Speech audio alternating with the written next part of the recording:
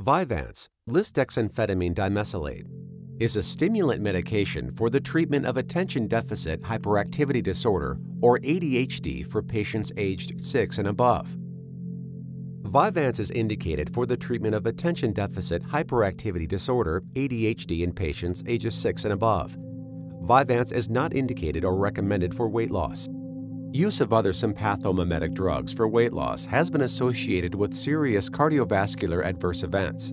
The safety and effectiveness of Vyvanse for the treatment of obesity have not been established. CNS stimulants, amphetamines, and methylphenidate-containing products, including Vyvanse, have a high potential for abuse and dependence. Assess the risk of abuse prior to prescribing and monitor for signs of abuse and dependence while on therapy.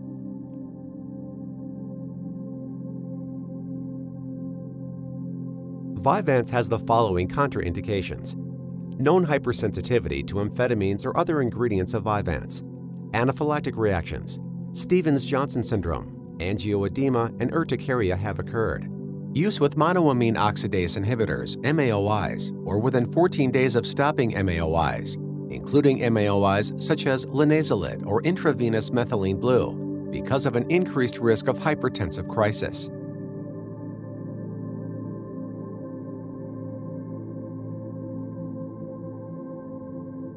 Vyvanse, or lisdexamfetamine dimesylate, is an inactive, water-soluble prodrug of dextroamphetamine, in which D-amphetamine is bonded to L-lysine, a naturally occurring amino acid. In general, prodrugs are pharmacologically inert chemical derivatives that are converted in vivo into active drug molecules. The clinical relevance of the prodrug formulation of lisdexamfetamine has not been established. The mode of therapeutic action in ADHD is not known. Prior to and during treatment, assess for the presence of cardiac disease. Avoid use in patients with known structural cardiac abnormalities, cardiomyopathy, serious heart arrhythmia, coronary artery disease, and other serious heart problems. Sudden death, stroke, and myocardial infarction have been reported in adults with CNS stimulants at recommended doses, as well as sudden death in children and adolescents with structural cardiac abnormalities and other serious heart problems while taking CNS stimulants at recommended doses. Further evaluate patients who develop exertional chest pain, unexplained syncope, or arrhythmias while taking Vyvanse. CNS stimulants cause increases in blood pressure, mean increase about 2 to 4 millimeters of mercury, and heart rate, mean increase about 3 to 6 beats per minute. Monitor all patients for tachycardia and hypertension.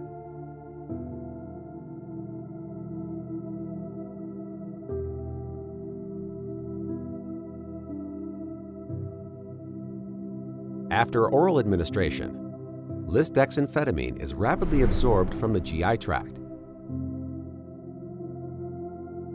Lisdexamfetamine is converted to dextroamphetamine and L-lysine, primarily in blood due to the hydrolytic activity of red blood cells.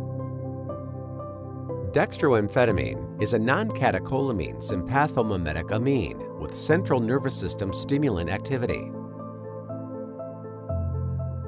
Amphetamines block the reuptake of the catecholamines norepinephrine and dopamine into the presynaptic neuron and increase the release of these monoamines into the extraneuronal space.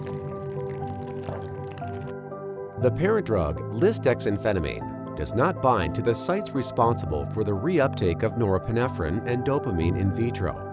The clinical significance of in vitro data is unknown. The clinical relevance of the prodrug formulation of lisdexamfetamine has not been established.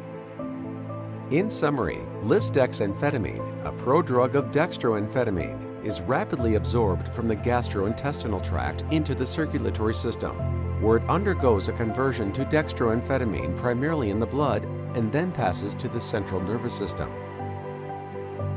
The mode of therapeutic action in ADHD is not known.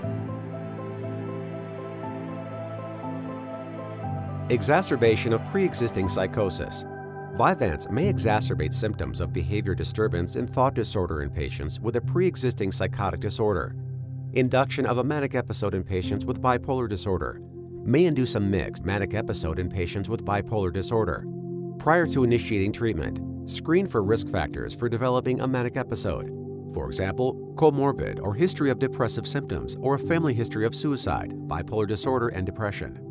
New psychotic or manic symptoms at recommended doses may cause psychotic or manic symptoms. For example, hallucinations, delusional thinking, or mania in patients with no prior history of psychotic illness or mania. Discontinue if symptoms occur. CNS stimulants have been associated with weight loss and slowing of growth rate in pediatric patients. Monitor weight and height. Treatment may need to be interrupted in children not growing or gaining weight as expected. CNS stimulants, including Vyvanse, are associated with peripheral vasculopathy, including Raynaud's phenomenon. Signs and symptoms are usually intermittent and mild.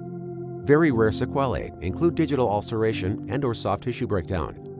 Observe patients during treatment for new numbness, pain, skin color change, or sensitivity to temperature in fingers and toes. Further evaluation may be required, including referral. Increased risk of serotonin syndrome when co-administered with serotonergic agents, for example, SSRIs, SNRIs, triptans, and CYP2D6 inhibitors, but also during overdosage situations. Discontinue Vyvanse if it occurs and initiate supportive treatment.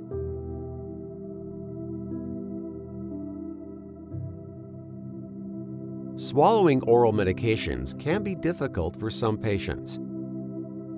Only Vyvanse offers 5 administration options for patients with ADHD to tailor administration to meet the individual needs of appropriate patients. Chewable, mixable, and swallowable. Vyvanse is available in 6 chewable tablet strengths. Chewable Vyvanse tablets must be chewed thoroughly before swallowing. Take the entire chewable tablet daily. Do not divide the dose. Vyvanse capsule contents can be mixed with water, orange juice, or yogurt. To administer, open capsule and mix contents until completely dispersed. Stir to break apart any compacted powder. Consume immediately. Do not store. Take full contents of capsule. Do not divide the dose.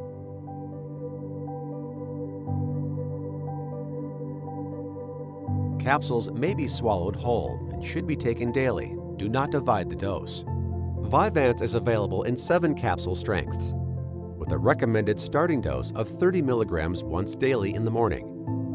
Avoid afternoon doses due to the potential for insomnia. The dose may be adjusted in increments of 10 mg or 20 mg at approximately weekly intervals. The maximum dose is 70 mg per day. Capsules and chewable tablets may be taken with or without food and are interchangeable on a unit per unit or milligram per milligram basis. For example, a 30 mg capsule for a 30 mg chewable tablet. In patients with severe renal impairment, the maximum dose should not exceed 50 mg per day. In patients with end-stage renal disease, the maximum recommended dose is 30 mg per day. Prior to treatment, assess for cardiac disease. After prescribing, keep prescription records, educate patients about abuse, monitor for signs of abuse and overdose, and reevaluate the need for Vyvanse use.